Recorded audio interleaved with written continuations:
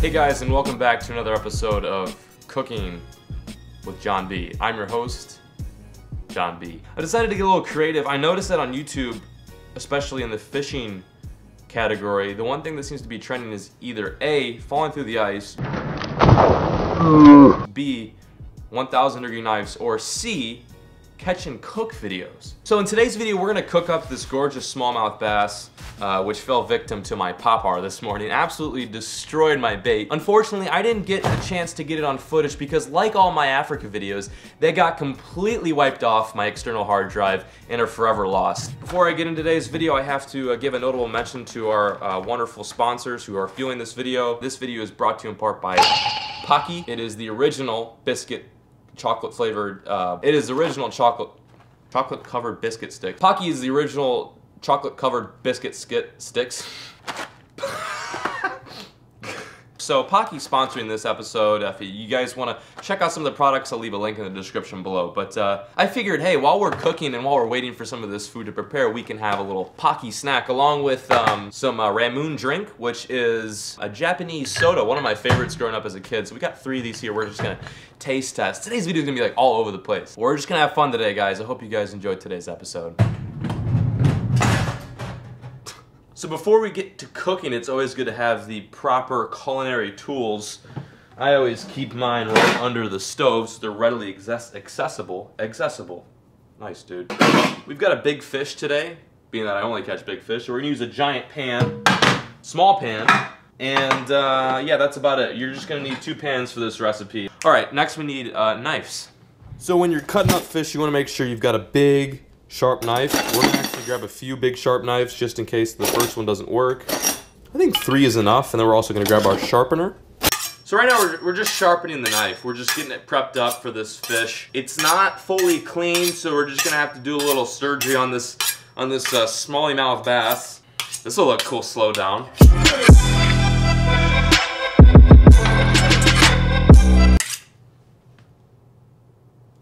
Ooh. Alrighty. So we got to do a little slicing and dicing on our smallmouth bass here. But before you do that, you need to get a little cutting board. So got a nice artisan wood cutting board. It's always good to be authentic when you're cooking meals. It makes it seem like you're a professional, which in this case we are not. So if you guys can see, like right there, there's a little head. Some people eat the head. I don't, because that's disgusting. No offense to the people who eat the head. I just think it's kind of gross. I'm gonna chop the head off, I guess. I don't know. Is that how this goes? Don't know why I bought a whole fish. There we go. Now you can leave the bone on, and you can risk choking and dying on one of these ribs. I'm just kidding.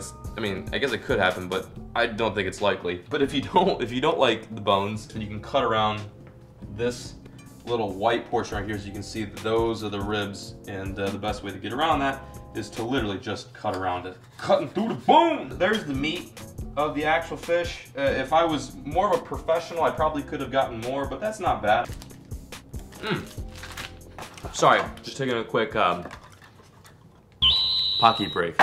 So, this is where the cooking part of this video comes into play.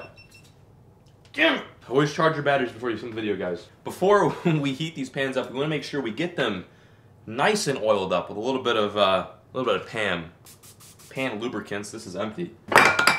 Okay, we're gonna use Great Value instead. Just gonna get that pan all moistened up. Just gonna lubricate the pan. I think those are 2 bad words. I just used grease up the pan. I think that's a better word than lubricate or moist. We're just gonna make sure that nothing sticks onto our pan, especially fish. Fish likes to stick. So we're gonna heat this up. On the big pan, we're gonna put it on a low heat. And on a small pan, we're gonna put it on 2. So while we're waiting for those to heat up, we're gonna try one of these nice little ramen Japanese soda drinks. This one's yogurt flavored. It's kind of cool. You take this little plastic thing and you press it up against the little ball, and it goes, hold on. Ooh, and it pops. Hey, not half bad. That's pretty good. Yeah, in case you haven't noticed, I went to a Japanese market today and decided just to spend a lot of money on stuff I really don't need, like Japanese yogurt flavored sodas. Okay, we need the rest of our ingredients. Some eggs, a box of rice, a little bit of kikiyoman. We're gonna use a little kikiyoman teriyaki sauce. And then for some of you guys out there who want a little more spice, we've got Korean barbecue sauce, which is not Japanese. Just a heads up in case you're confused. Okay, this is where the action starts. We're gonna take our 2 pieces of filleted fish, and we're gonna put them right on the big pan. That's all. Also, the scales aren't that big of a deal. They actually peel off the meat once we cook the fish fillet itself. While we're waiting for that fish to heat up, which I'm now going to bump up to like medium heat, I'm gonna take some Trader Joe's boxed rice. This is boxed jasmine rice. This is great for all you lazy guys out there who don't really want to wait for water to boil and to put ice in there. All you do, open that up, throw it in there, 3 minutes, start. Instant jasmine rice, and it's actually really, really good jasmine rice. We got rice up top, fish on bottom. This is probably gonna take a while. I just realized I can't have the camera filming the entire time because this is gonna take a long time.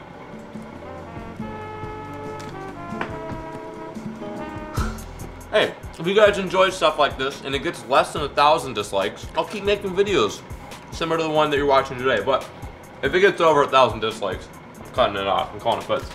One great thing to always have in your arsenal of cooking tools is a gallon of soy sauce. You will never probably ever use the gallon of soy sauce, but you can place it by your cooking setup just to make it seem like you go through a lot of soy sauce. Because if you get the little tiny thing of soy sauce, or any sauce for that matter, it makes it seem like, you're just putting it on the side of your plate when you're eating a meal. But with this, it's like, whoa, this dude's got a gallon of soy sauce. He must be like a culinary expert. He's a chef, food connoisseur.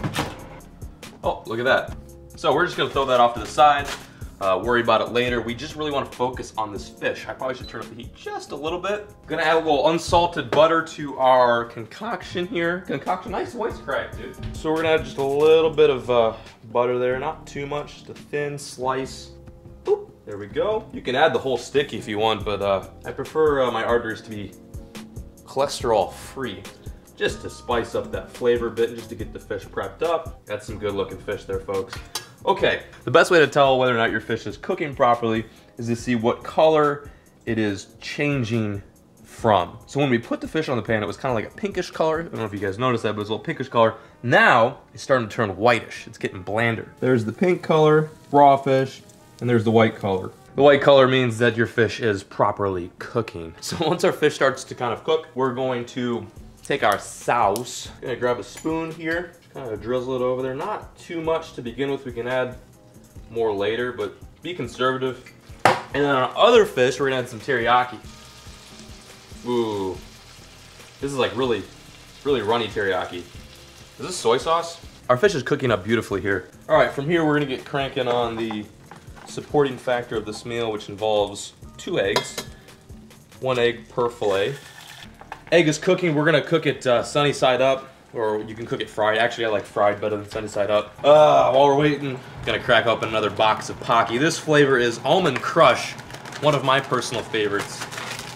Oh wow, look at that. We get 2 little separate pouches. You can give one to your ex-girlfriend, and you can eat the other one by yourself because you have an ex-girlfriend.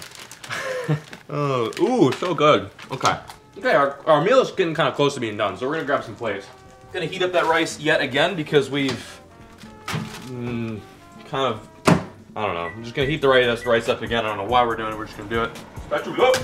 Turning point, turning point, turning point. I'm not sure if you guys can see that, but our fish is starting to kind of flake off there. That is really, really good. That basically means our fish is just moments away from being ready to serve. Now, you can't just throw the food on the plate. It's got to go in a specific, well thought out order. See, the thing is, if you want to impress your college roommates or Bill from down the block, it's very important to make sure that your meal not only tastes good, but also looks good as well. So now we got to piece together the meal. We're gonna take the fish, and then put it on the plate first. Scoop the fish up. It's gonna fall apart a little bit. I take back everything I said about this looking good. There we go. Oh, nice. There, nice. Okay, there we go. I got the fish there. I'm gonna put a little bit of rice on there. A little bit of rice on top of the fish. I'm gonna dress it in some teriyaki sauce. And then on top, we're gonna put our fried egg. Here it is. Here's our rice and fried egg fish meal with a complimentary side of Pocky. Food's complete. Now we have to serve it to some very, very lucky people. We got here. Oh, look. What's this all about? This is for you guys. Oh. So eat with my fingers, or what's the No, best? hold on. Let me get some. I'm getting some pork right now. All right, handmade in my kitchen. Here's some ramoon too. There's oh, there you go. Take the forks, and then you guys can just Try it. You guys can try it. Yeah, let's go. Let's try it out. Let's try it out. Yeah. All right. Okay. Fish, Wow. rice, Yeah. maybe a little egg. Yeah. Look. Oh, It's interesting. What I do you got think? a bone. What do you think? I got a bone. It's different. It's fish and rice, and then a little bit. Yeah. I think I swallowed a bone. You guys don't like it. Maybe you put the egg. See, I can't. Maybe you put the egg with the tear fish. my egg off. Oh, here we go. Hey, try the pocky. And I. Might be good. This is good. Not This is like really good. Pocky. I'm liking the pocky. Pocky. It's just different.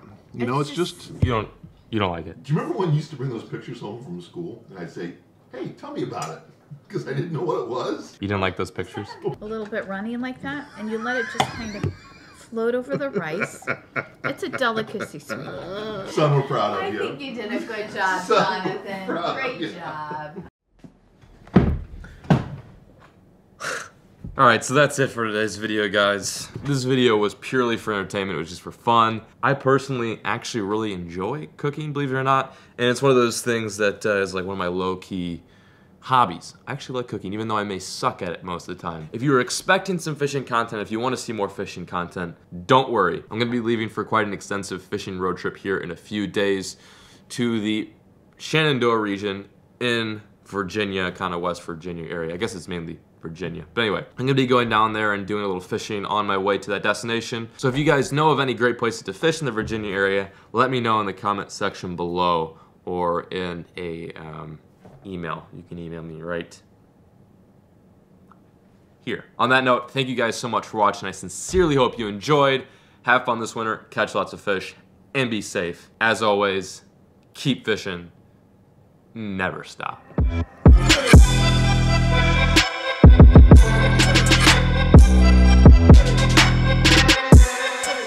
Cheers. Cheers, honey. Good meal. It's good. Thanks, guys. Turned out okay? I feel like you're being serious, so Said you wanted this. it's a little hard to watch that.